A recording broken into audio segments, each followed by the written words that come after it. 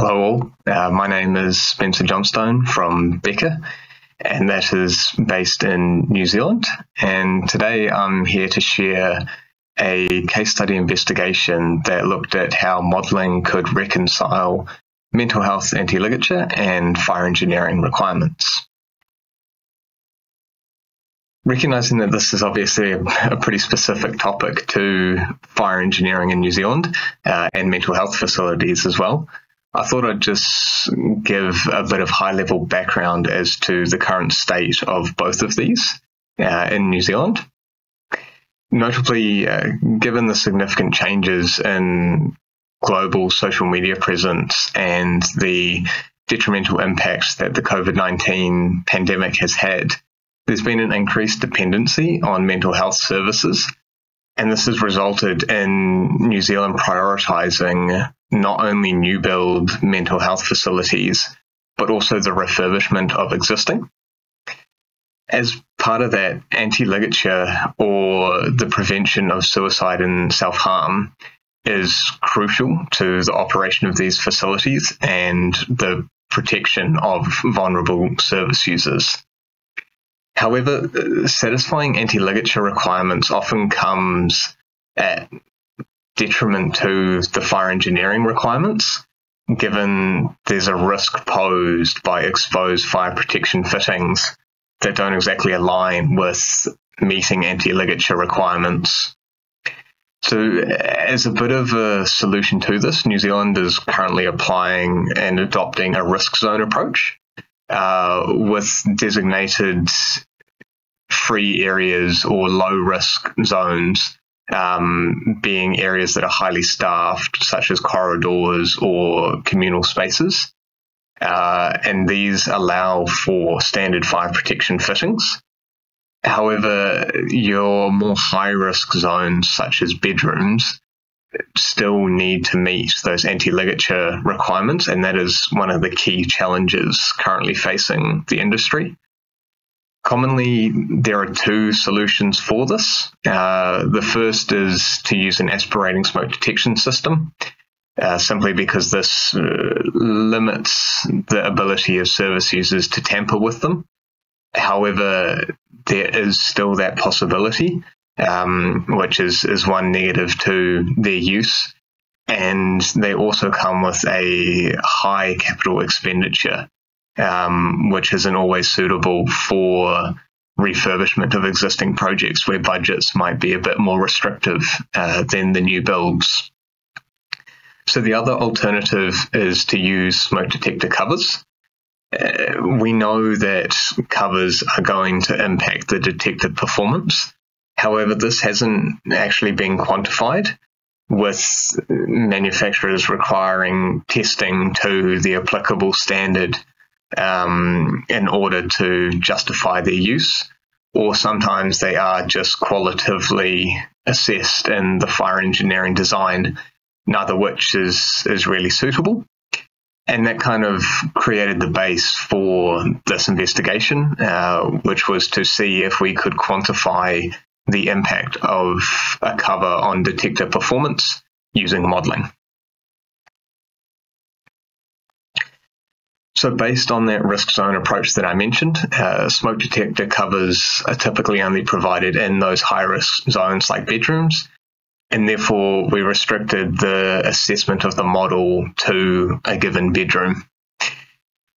The layout for this was produced by reviewing several existing and new facilities and taking an average on their size, which then formed this FDS geometry that you can see in the figure, meaning the length of it was 4.9 meters, the width 4.1, and a height of 3 meters. The detector was also placed in accordance with the New Zealand standard for fire detection and alarm systems, which equated to a distance from the centre of the fire of about 3.8 meters. So, having formed this geometry, we could then form the rest of the model, and the general assumptions and parameters that we use for this can be seen in the table below. These are very specific to the New Zealand Building Code and compliance documents, and so it is expected that changing these to reflect another country or code document would impact the results. But it's still considered that the broader analysis and framework approach that we've investigated as part of this would be relevant and could be applied within these other countries' code documents. So the formation of that really relied on the HVAC model of FDS, given anti-ligature covers can require as low as 2 millimeter perforations to meet requirements, which, even if you account for that as a free area across the cover, generally it's too low to be resolved by a typical mesh resolution, unless you were wanting to do some pretty specific research into it, and so hence why it hasn't been looked into in industry previously. But given that the HVAC model can capture subgrid leakage, as has been verified in the FDS user guide when looking at door leakage, it was considered that this could be applied to resolving that subgrid leakage for a smoke detector cover. So this was how we applied it. A standard HVAC duct or model on each face of the smoke detector cover, and it was assigned a area equivalent to the total free area of that cover. It's also worth mentioning that these models all used a Heskestad ionization type model. Reason being, this relies on a single lag time based on the free stream velocity and characteristic length of the detector.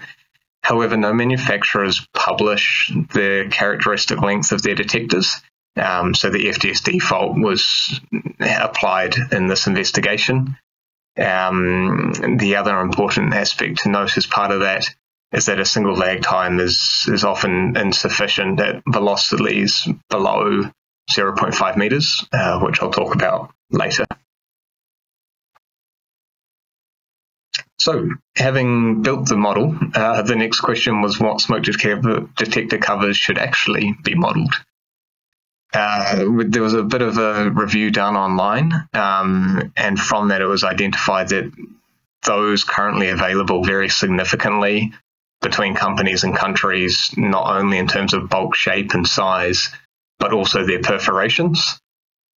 Given the smoke detector activation is reliant almost purely on smoke reaching the detector, it was considered that perforations are the more impactful parameter than either the cover shape or size. So this was chosen as the primary aspect of interest. And so we therefore accounted for the total free area of a given smoke detector cover, since this would capture both the perforation size as well as their number. The data available online, though, for these factors was severely limited, with only one cover being identified as having these dimensions necessary to calculate its total free area. This is denoted as cover 1 in these scenarios and form the baseline from which the other cover configurations were varied. We didn't want to just look at the cover configuration, though. We were keen to see if on the dependence of the results on fire growth rate. And typically, particularly in New Zealand, a T-squared fire growth rate is applied as part of the performance-based approach. And so I also investigated the slow, medium, and fast T-squared growth rates to see how these impacted results, the result of this being the 10 scenarios that we looked at. Focusing first on the cover configurations, this table identifies and summarizes these results, assessed based on a time delay multiplier of the smoke detector activation relative to an uncovered detector. noting that this was taken at 20% obscuration to align with New Zealand compliance documents. As you can see, cover 2 showed essentially an equivalent performance to an uncovered detector, and this is due to its significantly larger free area, which would actually make it an anti-tamper cover as opposed to an anti-ligature cover, and wouldn't meet New Zealand requirements because of that. All other covers, in particular cover 1 is an anti-ligature cover, showed a considerable delay in the detector activation, as much as 2 times that of an uncovered detector. Looking at this graphically, we can see that this delay is considerable throughout the simulation, although it does become more pronounced as the simulation progresses. Importantly, however, as has been applied in previous fire engineering designs I've seen, it's not as simple as saying we could reduce the sensitivity of a detector to give it an equivalent performance of an uncovered detector. As you can see in the graph, this would require an alarm threshold of approximately 1.5% obscuration, which is just not currently achievable with the detectors currently available in market. But more importantly than that, it's just not a practical solution given the rate of spurious alarms that would occur at this threshold. And to add to that, this approach would also remove the inherent safety factor that is currently in models as part of the performance-based design in New Zealand. The reason being that most physical detectors have a typical alarm threshold of 7% obscuration, whereas the New Zealand compliance documents call for us to assess alarm at 20% obscuration. Looking now at the fire growth rate models, you can see that this maintains the relationships evidenced in the cover configuration results. Interestingly, however, though, there doesn't seem to be any clear correlation between the fire growth rate and the time delay multiplier, with each of the medium, fast, and slow T-squared fires having approximately the same time delay, which suggests that cover free area is the governing factor in this investigation. Given the significance of these results, we did also want to test the sensitivity and accuracy of the HVAC model approach. So this was done by refining the mesh, which allowed for, rather than using the HVAC model and modeling subgrid leakage, we could use passive holes through the detector cover, given the increased mesh resolution, and use that instead as a means of determining the smoke detector cover delay. So as you can see from the graph, there's approximately a 20% difference between these two approaches at its maximum, although for a significant portion of it, it is less than that. So if we were to apply that difference broadly to the previous results for cover configurations, an anti-ligature cover could reasonably be expected to delay smoke detector activation by up to 2.3 times that of an uncovered detector, which is significant. In terms of the reasoning behind that, if we take a look at that slice file in the slide, you can see that velocities within the bedroom don't exceed 0.5 meters per second, which, as I mentioned before, it means the Heskestad ionization detector might not always be suitable. As previous research has suggested, a more dual lag model would improve the accuracy of the results. So that presents something that could be investigated further in future. So to summarize, current anti-ligature smoke detector solutions aren't really fit for purpose in New Zealand.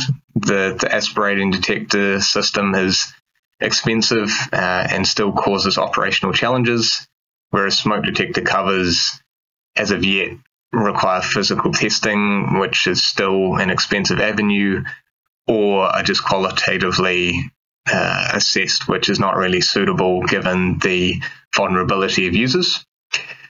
What this study has shown, though, is that the FDS HVAC submodel can quantify the impact of a smoke detector cover, with the initial results identifying this could be up to a 2.3 times delay that of an uncovered detector.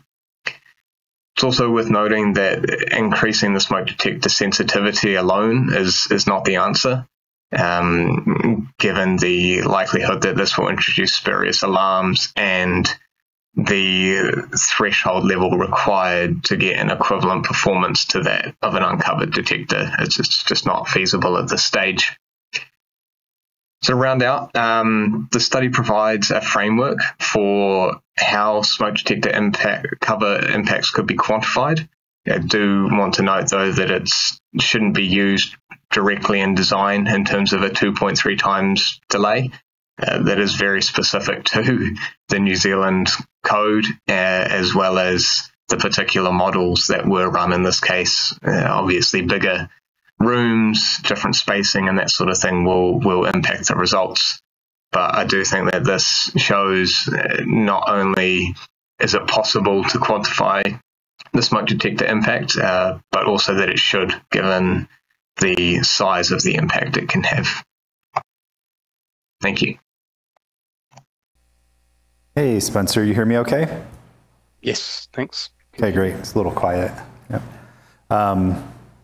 Thank you for the talk. Great topic. I think we may have a couple of questions here. Yes. So just 1 minute while we get a microphone to them. Who was it? Kevin. Mm-hmm. Hi. That was a good talk. When you put the cover on the smoke detector, I think essentially you're creating this more complicated smoke detector that we actually include in FDS. I mean, there's this 2-parameter variation on the 1-parameter variant that you used. And as I understand it, that 2-parameter model was based on the assumption that there's a certain time lag to, get the smoke into the obscuration chamber, and then there's a certain, other time associated with the, detection itself. So it seems to me like you have essentially 2 characteristic times, one to penetrate the outer cover and then one to penetrate the inner cover. So, I mean, maybe, you could try dispensing with the HVAC model, although there's nothing wrong with that, but potentially you can just view the detector with the cover on top as a more complicated smoke detector that would require the more complicated, activation algorithm. That's just a comment.